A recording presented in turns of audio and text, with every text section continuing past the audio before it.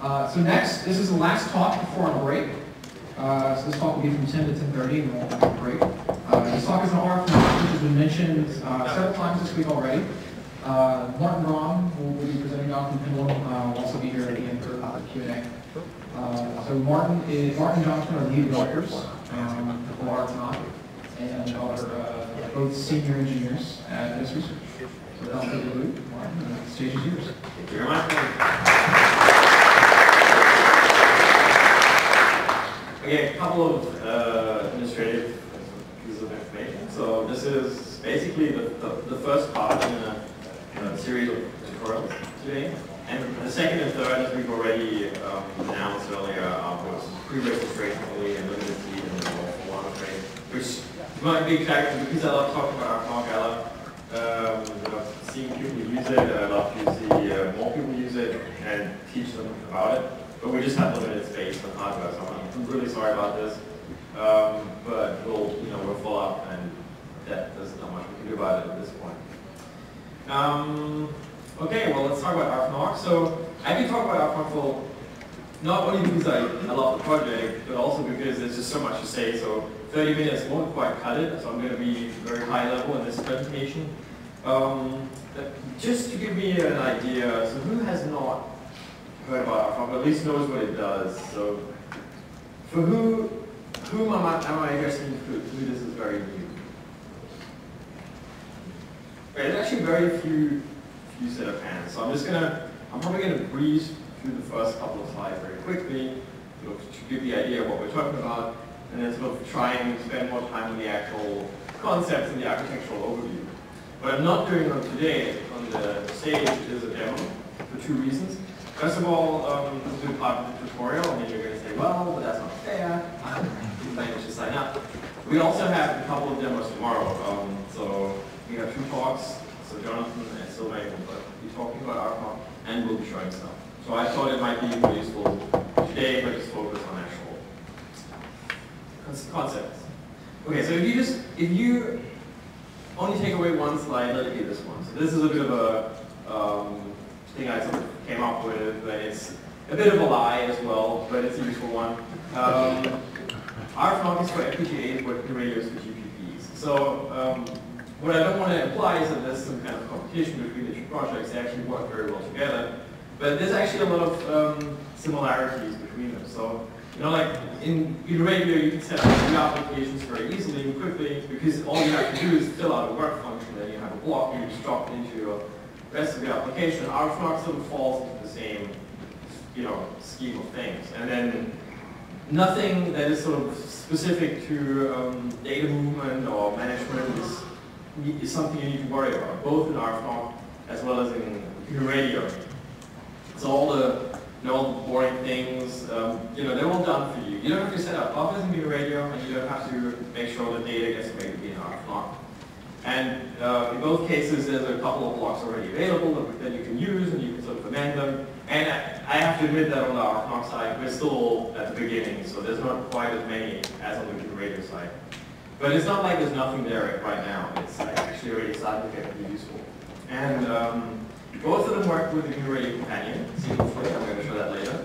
And I'm happy to hear all of your comments and criticisms of RFNoC. I think if we did one thing right, it was integrating it into new radio, making sure these projects work well together. Documentation-wise, I always keep saying that the new radio documentation is much better than its reputation. Okay, I'm fibbing a little bit on the RFNoC side. We really don't have any documentation. But really, so I mean, if I'd ask you, would you want me to sit down and write documentation next week? I'm going to give you two reasons why I wouldn't do that. So because one, I couldn't work on an RFNoC, and then it might actually be outdated pretty quickly. Because this is something I like to emphasize. At this point, RFNoC is still not finished. So we will be changing, or we might be changing APIs. It's not like we want to do that just to annoy everyone, but if we feel it's necessary to help the project. Right now, we're still in beta phase, so we'll just reserve the right to change stuff if we feel it'll improve the actual thing. The only thing that neither RFNoC nor radio do is just actually write your SDR applications for you, and I don't think that'll ever change. Okay, so this is sort of the motivation of why we did RFNoC in the first place, and as I said, I'm going to sort of breeze through these very quickly. Where did this all start? So here's a simple RFDM transmitter block, and it really implies that there's all this stuff going on the left, and on the right-hand side we have this one monolithic block which sort of controls the user. But that's actually not the case. If you open an X300, when I say open X300, I mean look at the FPGA codes, or even just look at the schematics, there's another chain of signal processing blocks inside the FPGA, right? We have codecs, we have sample rate conversions, scaling, front-end correction, that kind of thing. And so really this shouldn't look like this. Really there should be, a series of blocks that we can sort of individually parameterize from the radio companion. And but instead it looks like we have this white box over here that is sort of fixed, and we can just tell what to do, but we can't really sort of have the same level of granular control over it as we do on the software side. And really there's no real reason why this is the case, because all the USRP codes, they're all available. It's not like we're hiding anything. It's not like we want to hide IP or something. It's just simply we didn't have the actual framework to do this. So why hasn't anyone written RFNoC before? Well, it's difficult for many reasons. Developing RFNoC itself is a lot of work, but also simply developing on FPGAs is something that is it's not simple. You need to know what you're doing. And there's sort of two aspects about this. One is the actual sort of digital design. And if anyone wants to develop on an FPGA, that will always be something that you have to understand. It's like writing C++ code, you have to know what a buffer is. If you want to write code for an FPGA, you need to know what a flip-flop is or whatever. But there's also a lot of other things that you need to take care of when you're writing designs for FPGA. That is, the data movement and flow control, and all of that, it's taken away by RFNoC. And what we want is to have the same effect that Noriega had, where people that come from the DSP community, for example, they can just work with their problems, their codes or DSP algorithms or whatever. They don't have to worry about all the rest and be more productive. And very few people live in this middle part of the Venn diagram where they actually know everything. And Matt already alluded to this earlier yesterday, where he said that years back you had to know so many things to be effective in SDR, and so that's changed a lot, and we're trying to improve that even further. Okay, here's a very good example of where RFNoC would be really useful. So say you've done your DSP 101 class, and you've heard about spectral analysis, and there's Welch algorithm. It's laid out right there in the textbook, and you think, oh, well, this is easy. I can just grab some blocks from the radio companion, throw them on the flow graph.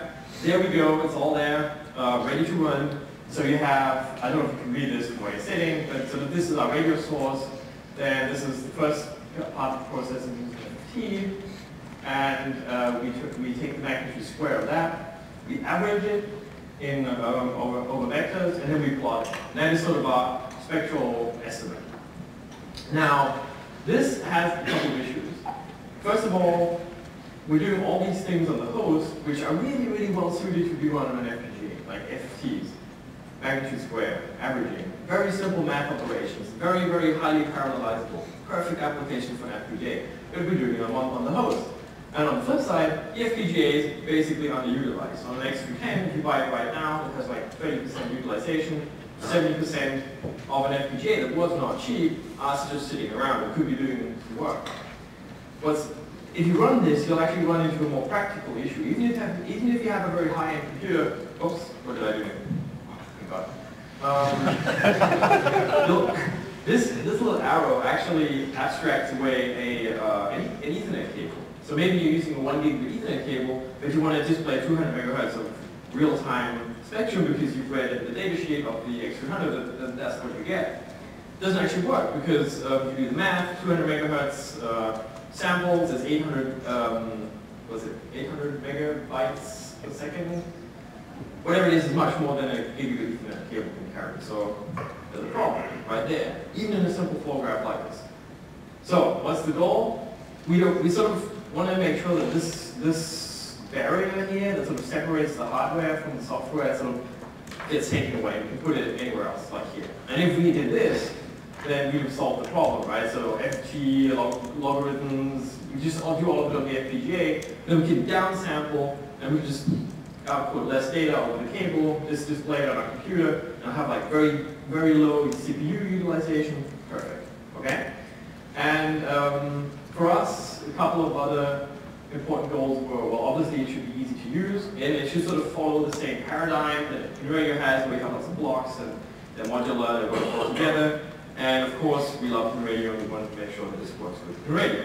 So RFNoC is what we came up with. And what is RFNoC? So, you know, the marketing thing would be something that makes FPGA development much easier, but sort of going a bit more technical, it is a infrastructure of the FPGA that we provide, where you sort of put in your own IP, and I'll talk about that later. And also, importantly, an updated software API that lets you control this all very easily from the host, which also works if you do not use QRadio. This is what you get right now if you run our examples. So this is actually a flow graph that Sylvain provided. This is the RFNoC phosphor version that we've already heard about. And it looks very familiar. This is a flow graph, and there are some subtle differences. So you can see, maybe you can see it from where you're sitting there. These arrows are green, and these are black. And arrow colors are something that we sort of needed, and we worked together with Sebastian. We'd like to give a shout out to integrate QRadio Companion. These are block domains. So the RFNoC blocks live in a different domain than the QRadio blocks. So green arrows stand for RFNoC connections, and black ones as before QRadio. We have these mixed ones, green and black dashed. These are domain crossings. So you can see data is flowing from this block, through this block, through this block, through this block, and then they sort of cross over the QRadio domain, go into this display block, and then what we also have is a message interface that sort of loops back into this block that is somewhere in the middle. And that's kind of interesting. We have all the features of QRadio, but we also get all the new features of RFNoC. There's really little trade-off here.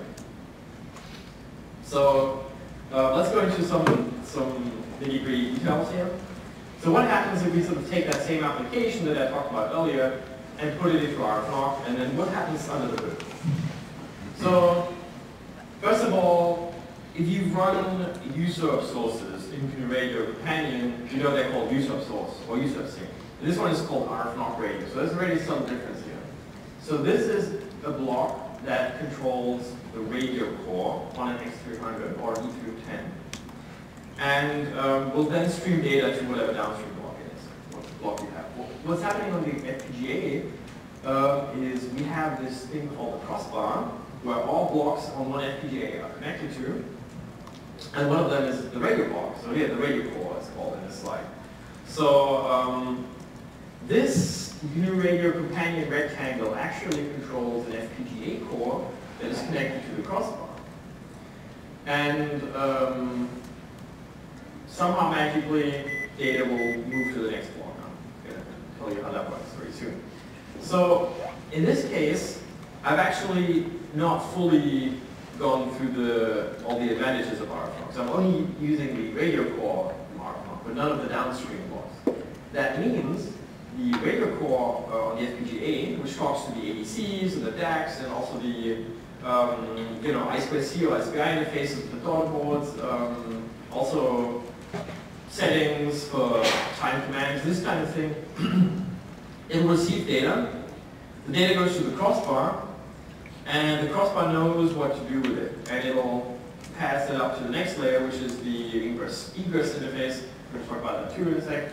And if we're using an X300, as I was talking about earlier, this will be this little arrow here will be a Ethernet cable or PCIe connection, and UHD on the host side is able to receive this data and pass it on back to QRadio. And then in QRadio, it's in the flow graph again, and same as we know before, as we've done before.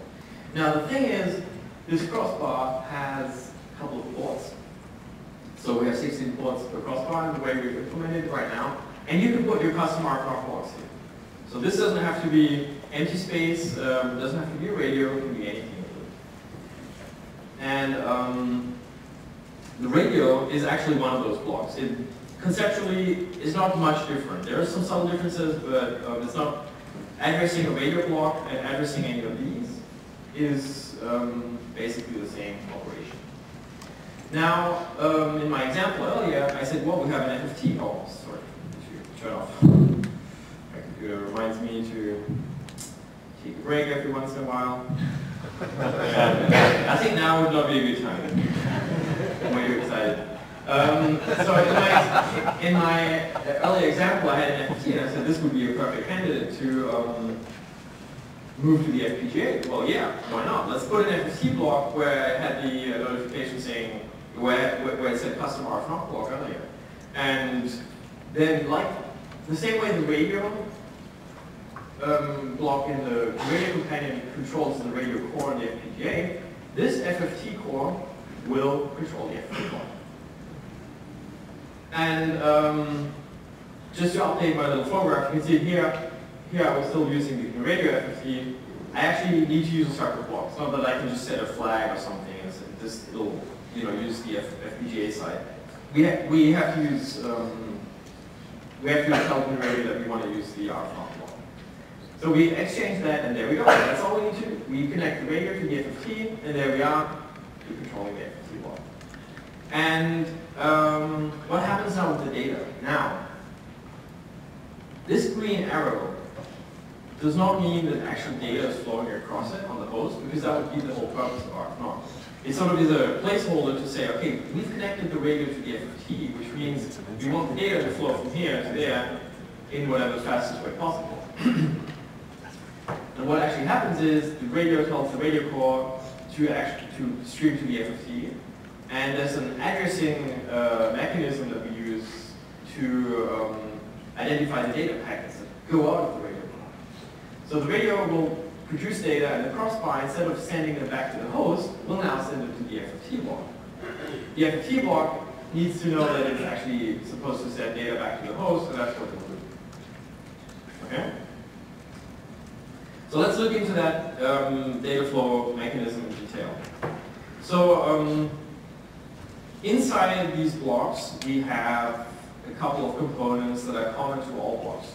And this common infrastructure we call the NoC shell. So the idea is that we provide you a shell, the NoC shell, where you put in your IP, and you put in whatever you need to do. And on the radio side of things, we need to connect to ADCs and DACs and settings registers, that kind of thing.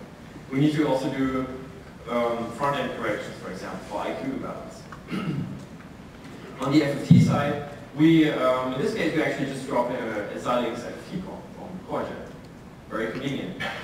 And so what happens is the radio knows how to talk to, the radio block knows how to talk to the physical radio. It'll get samples, and it'll sort of packetize them into a format that we call CVIDA. We sometimes call it cheddar.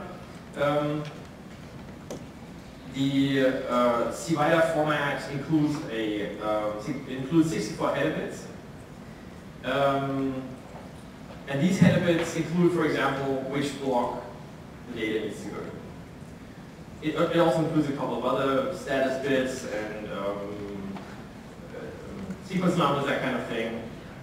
This is not the level of detail I wanted to go to in this talk, but you can ask me obviously afterwards.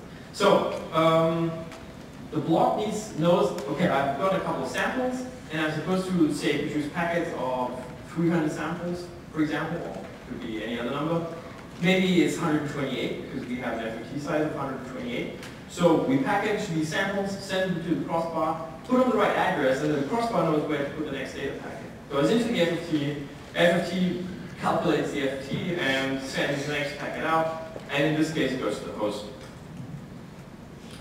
Yeah, so on this data path, so if you know anything about FPGAs, you'll know that it's important to sort of make sure that we have a clear path in here. So what we're using here for all these data flow buses is XC-Stream. So this block might not be ready to accept the packet, but we have a mechanism, it's called flow control, to make sure that this doesn't happen. Because if we sort of incorrectly send stuff to the crossbar that can't be delivered anywhere, we'd be potentially able to lock up the X300 and then we have to power cycle. We don't want that. So this flow control is provided by RFNoC, and it's usually not something we work on. I've already mentioned that we use XCStream everywhere, and here we even provide a mechanism to connect any core that is sort of a standard 32-bit XCStream interface to our NoC shell, which is very convenient, for example, for the core gen blocks, because they have this interface. So to drop in the FFT block from Xilinx, we need to do very little, because we not only have the NoC shell, but we also have an interface that will allow us to connect the NoC shell to the FFT block. And that means that it opens up a whole bunch of that means we, you say I have 5 minutes left? Oh, okay, you hurry up. This means we already have a huge library of IP available in this queue. Okay, so the crossbar deals with all of this, but one other thing I like to point out is that we can put these blocks into different clock domains. So if we have something like very complicated that needs to run at a lower clock rate, for example, you can do that. Yeah, ideally, all you need to do is drop in your stuff right here. Okay, so we can have all kinds of blocks. That's important to point out. So we just dropped in. I've been sort of dropping in little examples. I've been hiding them in the slides all the time, like crypto and DMOD, and we can put in. I like you to concentrate on this little block on the bottom right. This is a little micro block where we can put in C code, and then do protocol blocks like that. And the difference between this and the grid block is it makes use of the low latency that we have on the FPGA side. So this would be something we could use for something where we need very fast responses. Okay, I'm going to have to hurry up here, but also interesting to know is that whatever transport we have to the host, and it could be DVA Ethernet, but on the E210 it's actually an AXI bus. Doesn't matter. Like for the block author, it's the same thing. So ideally, you can actually take your blocks from the X210, port them to the embedded devices, etc., etc. And last but not least, we also provide a lot of API capabilities on the UHD side to sort of set this all up very transparently. One thing that we have is a very easy way to map these settings into a radio companion to registers. We call NoC script, and we're going to talk about it later in this talk. So yeah, that's RFNoC in a nutshell. Yeah, so this is sort of the tagline as it came up with while I was making the slides. The generator of FPGAs. As I say, it's a useful lie, but I think you know what I'm trying to get there. You know what I'm trying to get with this. We have a couple of blocks available. Obviously, all of this is open source. You can just download it from my GitHub, and yeah, and you can try it out, assuming you have the devices. Unfortunately, you still need Xilinx tools to build FPGA stuff. I'm looking very much forward to a future where we have, open source FPGA development tools, but we don't have them right now. If you want to try it out, you'll need an X300, an X310, or an E310. Future products will also have this, but as Matt mentioned yesterday, it's difficult to sort of plot this into, Spartan 6 type FPGAs, for example.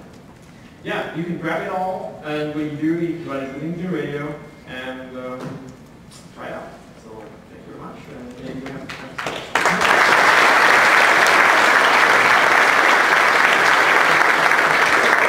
So you actually only used 3 minutes of your 5. So oh, okay. All right. So we have a few other questions. Any questions from the audience? Yes, John. Hey Martin, great talk. What are the licensing implications for, I guess, RFNoC, the framework around it, and then the blocks themselves? So for we have IP blocks where we would be interested in plugging them in, but they're not necessarily open source. How does that play? I saw you mention the Xilinx FFT core as well. Can you help me understand what the options are there? Oh, God. Is Matt here? So, say you have Xilinx, as far as I know, you can just go ahead and do whatever you want. UHD is, if you just download it from our website, is GPL, and you can do whatever you like. I don't know, Manuel, do you have any insights? The license that you When you install Avado, it's not open source compatible. Well, yeah, that's true, but you're not actually writing software in Avado that has to work linked to other software. So, I honestly, I can't give you like good legal correct answer to this question. It's a big one. Is RFNoC GPL, like GPL, V2, V3? Oh yeah, it's all GPL V3. Okay. But what the implications are of dropping in. So for example, designing a key coordinate block is obviously not. As far as I'm aware, that is not a problem. Okay. I think using it for your own use is fine. If you were to actually put it and give it, deliver it to a customer, you probably need to talk to Alex about some licensing rights.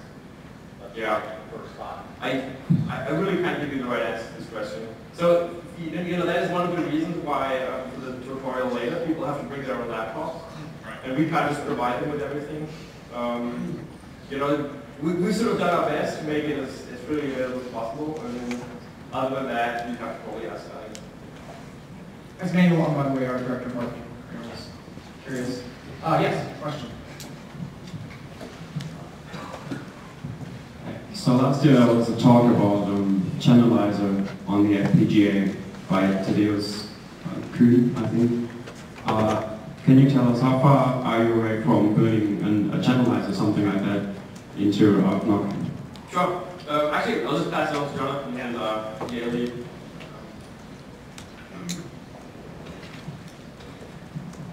So if you look in the RFNoC FPGA repository, you'll actually see that there is a polyphase filter bank block there.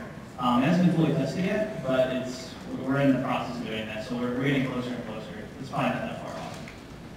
And just to add to that, we know that RFNoC right now doesn't stop building a channelizer. And that goes for most other DSP functions that we can think of. So we obviously haven't implemented everything that you can implement, because that would take forever.